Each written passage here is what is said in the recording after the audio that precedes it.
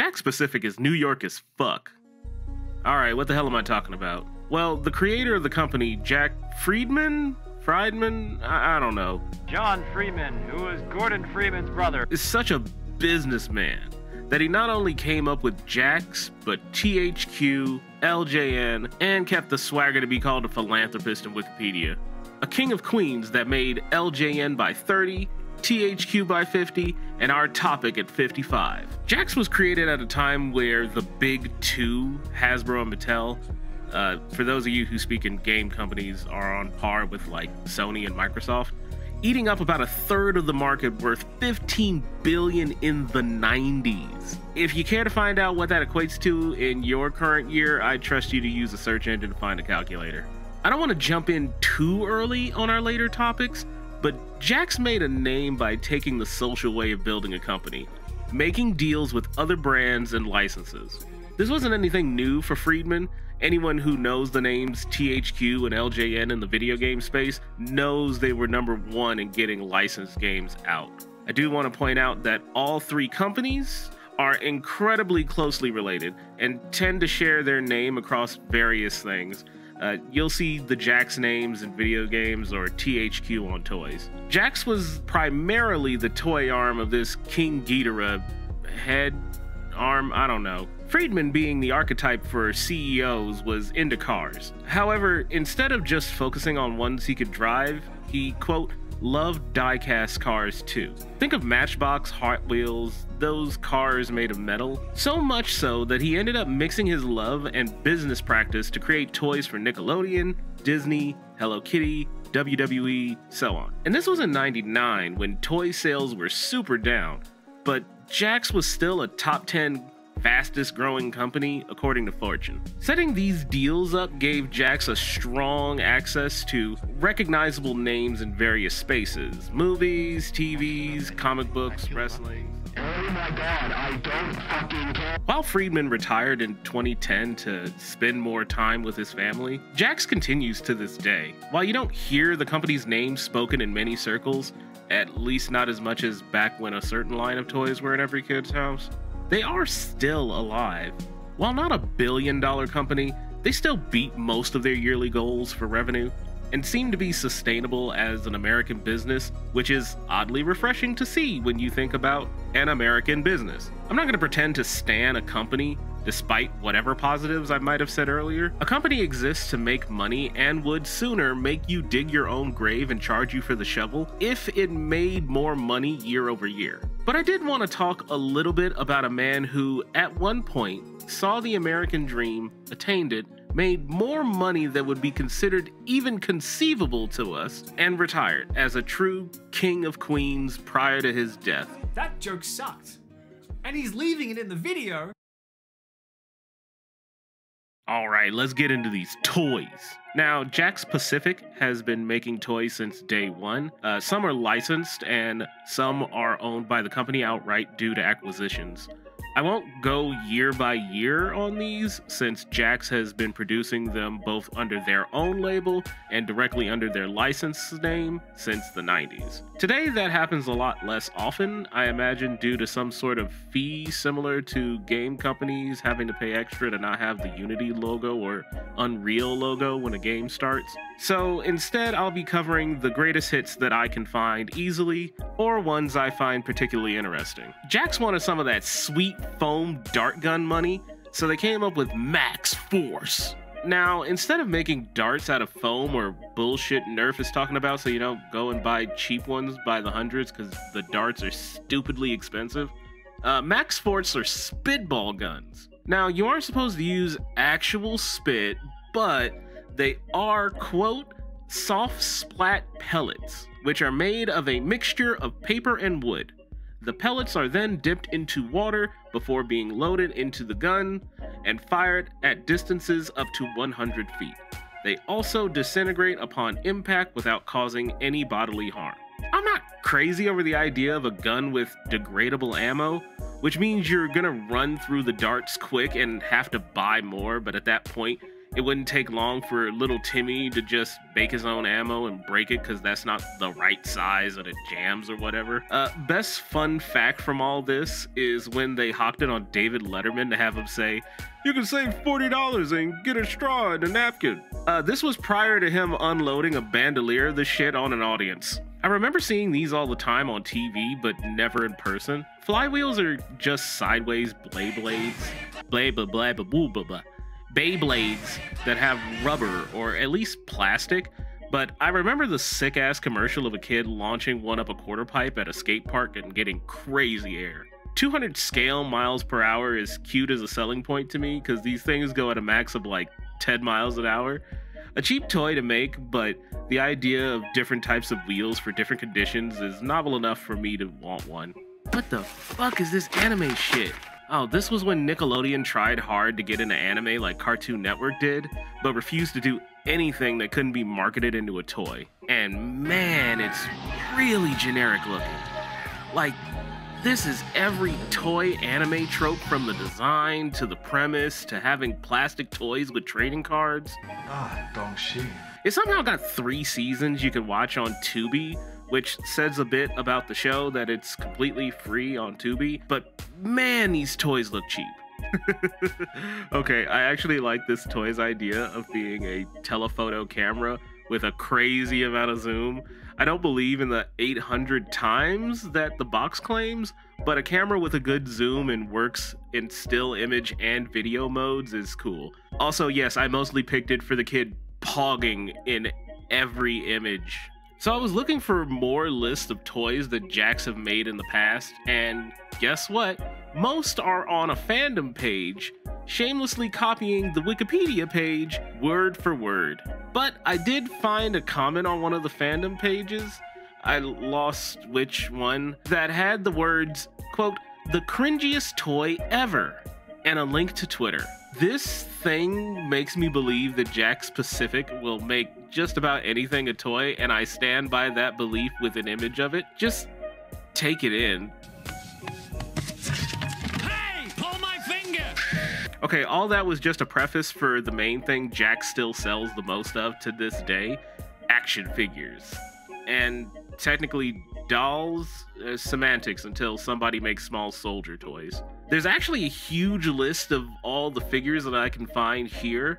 Everything from Pokemon to Dragon Ball to Mega Man, Power Rangers, Taylor Swift. Does that mean I get to put all of those in the tags now for search engine op? The funniest of these to me are the blatant tie-in movie shit like the Sonic movies and box office whatevers like Real Steel. They're still making toys of other popular franchises like Apex Legends.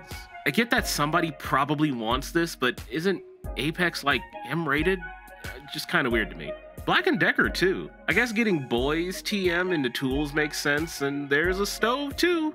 Glad we learned that everyone needs to learn how to cook. Yes, I'm looking at you, person of unknown gender identification who I do not want to be presuming. The main event, pun intended, was Jakks' license with WWE ever since the Attitude Era. Think The Rock, Stone Cold, etc. This has always been about 3 things: money, power, and respect. Respect. Since these are based on actual wrestlers, I know if I was one, I'd feel I had, quote, made it. They come big, small, Funko Pop, poggers. They also have some of the other wrestling promotions like WCW and TNA, but they seem to have missed out on more modern ones like AEW. Those are being made more by Diamond Select, which is more of an adult marketed toy brand, specifically looking for the 30-year-old who will actually buy these, aka me. In order to get faces like SpongeBob, Shawn Michaels, and Spider-Man all under one roof, you need to have licensing and partnerships, to which I have to be somewhat impressed. The main Jakks website proudly displays all of their current licenses, most of which tend to be the ones I've referenced earlier, but it looks like the WWE one lapsed. Like, all of the newer toys I find of WWE of the last few years seem to be made by Mattel. Otherwise, we had game shows, TV shows, both live and animated, movies, general company brands, music artists, video game franchises, a fucking Poker Company. I think the more uncanny ones are based on video games, since the idea of physically holding a toy of a character that only exists to be hyper violent or controlled via a plastic stick is weird. The Nintendo toys are the main ones I think of as strange to me. Join me, Luigi, Princess Toadstool, and Toad. We're gonna hurt people or even kill them. Like, I eventually got wanting an amiibo due to the NFC properties that worked with the games you were already playing, plus the fact those were sold directly by Nintendo. Seeing the weird Mario dioramas, their words not mine, Animal Crossing figures of Tom Nook and KK Slider, and a single figure of Link from Breath of the Wild or Slippy from Star Fox makes me feel like Jakks kind of shotgunned whatever they could greenlight from Nintendo. At least the Sonic ones seem a bit more consistent, like they look to be mostly based around the brand in general, but they did have a bunch of them specifically made for those live-action Jim Carrey movies that I refuse to watch. Not to mention the Star Wars toys. I think these were coming out till pretty recently, since I see figures for The Mandalorian, which came out in, damn, 2019, really. Knock that pussy down, cuz.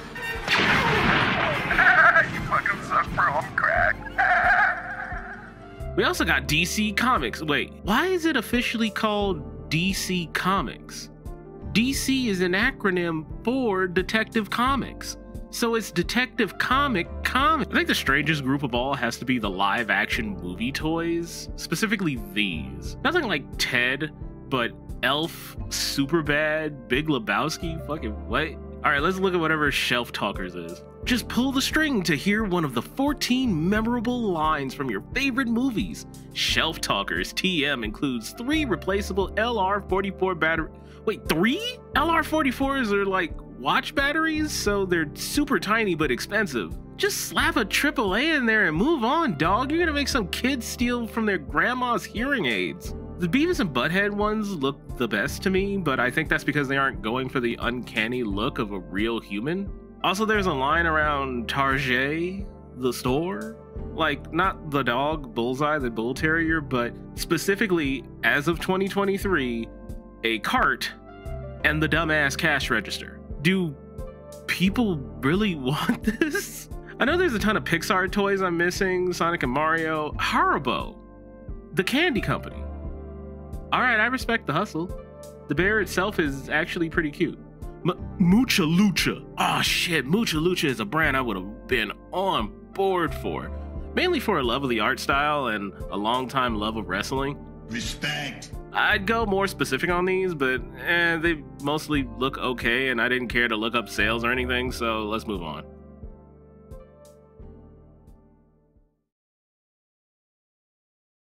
So this is the part of you probably clicked on already knowing about. Please leave a comment about how I got something wrong in this section that you saw in a Scott the Woz video. Back in the early 2000s, the likelihood that you were a kid or knew a kid with one of these things was so high that you could probably combine the scrap in them to buy a real video game console. Fortunately for Jakks, that wasn't the point. Instead, these were incredibly affordable, dedicated gaming consoles. Moby Games has about 26 of these listed under the Jakks names, with a separate 22 published by them. The difference being that the published games are re-releases of games instead of brand new games just for the console, while the other list is pretty much WWE games. Leave a comment on how Moby Games is an unreliable source. They started off simple in 2000 with the Activision TV games, which is a collection of Atari 2600 games.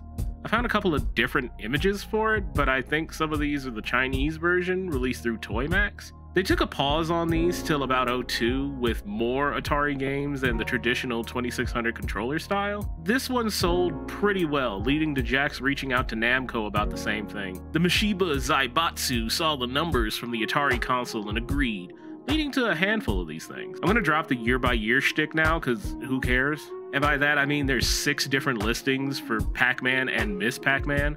4 are repeats for the wireless Miss Pac-Man, a game key, a gold version which had a few extra games, the Super Pac-Man, which had the title game and 3 other games on it. The game key idea sounds cool, but it's more shit to take up shelf space with little Game Boy sized cartridges. Essentially, they added a few more games to certain releases of the plug-and-plays that had the port on it. A bunch of these later consoles had these, but again, it failed, because why would I want another thing I gotta keep track of or swap out?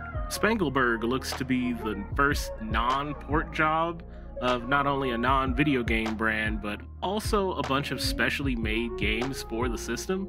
The games look to be about the quality of Flash games around the time, except blurrier? The same can be said for the Dora one and this generic Nicktoon one. Disney also got generic ones along with, is that a Pink Princess one? Winifred Pooh Bear, Scoobert Doobert, WWE, Care Bears, Bad Dragon. There's a bunch of these, but I'm certain someone out there knows more about the ones that I'm not showing here. Oh, I actually remember the Wheel of Fortune one and the World Poker Tour being the ones me and my dad played a bunch of.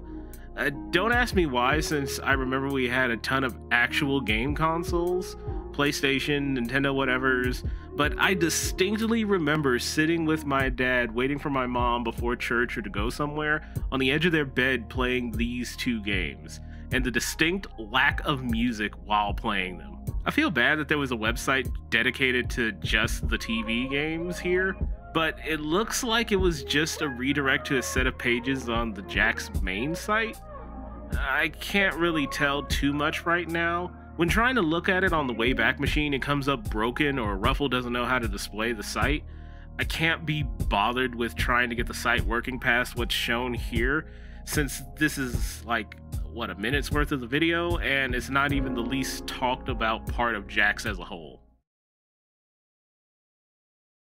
Jakks uses the name for a bunch of other things as well, and I feel this is actually the least talked about part. I found a nice list of their subdivisions. I don't know how current this is, or if this is all of them, but think of this like a Nestle owns more than you think kind of thing. Jakks kept a line of motocross toys called MXS, which I'm certain I had at one point or another, because every boy or girl goes through that phase where they think owning a dirt bike or a motorcycle would be the sickest shit. They did the same thing with another line called Max Tow, so you can excite bike and excite truck in the real world. I didn't talk much about the dolls since I don't want to rile that nest right now, but apparently there was a line of doll houses called Me World, which isn't all that interesting until you read about the Dream Play technology, which, to cut through the corpo speak, made some sort of NFC toys with real-world branding. They first did it with a Little Mermaid brand deal.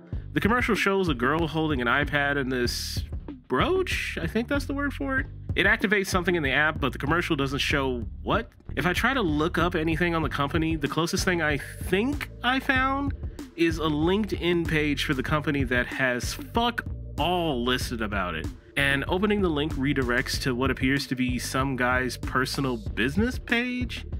I don't think there's any harm in showing it blurred here, but please do not bother this man, as I refuse to do so myself. There's also a line for pet toys. Niggas just glicked up, double glicked up on the burger. Whoa. Kids furniture, fanoodle, a role play. Why is that separate from costume? Disguise is probably the biggest subsidiary of Jakks that's not toys. As the name implies, they're all about costumes. It feels like this is the company that keeps Party City and Spirit Halloween in business. Much like the rest of the company, they have focuses around very specific brands like Bendy and the Ink Machine. Is that really a hot property? I know how people get about Bluey, so I get that one. Funko Pop masks sound like a nightmare to negotiate as a brand, but that's unrelated to the fact that I fucking hate Funko Pops. Minecraft, My Little Pony, Pokemon.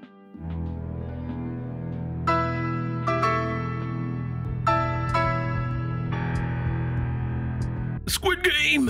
I think the only thing I'd want to buy from all this now that I'm in my 30s is probably the Treat Your Trunk kits.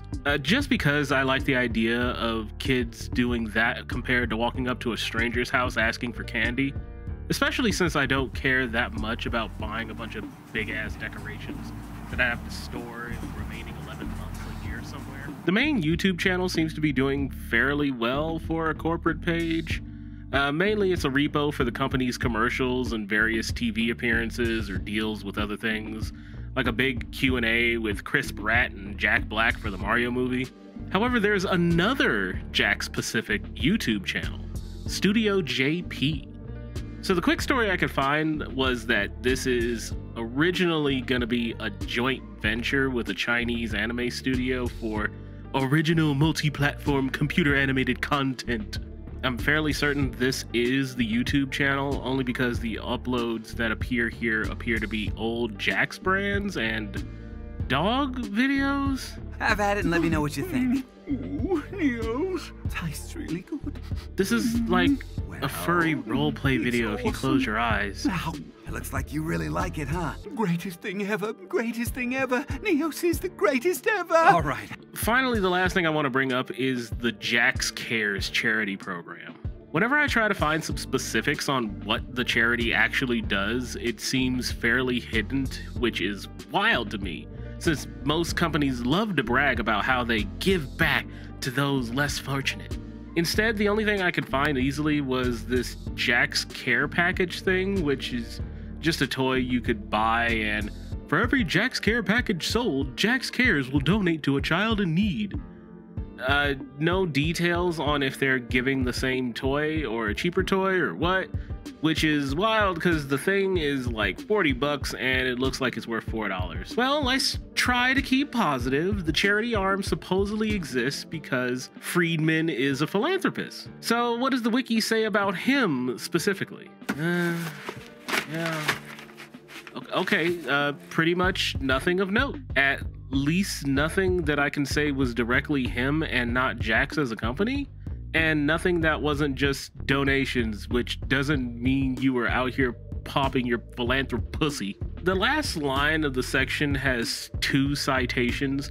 One is a dead link and the other one is an archive from oneup.com about a dead man. Look, I know I started this video off impressed with Friedman as a businessman, and to an extent, I still am, but getting to the end of this, knowing that essentially he worked right up until he died and won't be remembered for more than being the founder and head of 3 big companies, has me a little disappointed. Don't get me wrong, again, I refuse to stand for a company. Any business exists to make money, which is why I look at them and point at things that catch my attention specifically. Doing the same for an individual who I assume had dreams, needs, a family, and the will to make himself known enough to have the Wikipedia page about him is a bit alien to me. I even looked up Jakks on Glassdoor and they seem to be mostly positively reviewed. The more recent calling out the old school management style and the need to put in the time at the company to move up. I mean, I've been working at companies like that for years and I fucking empathize, man. But it looks like they continue to be successful and the people there are mostly happy.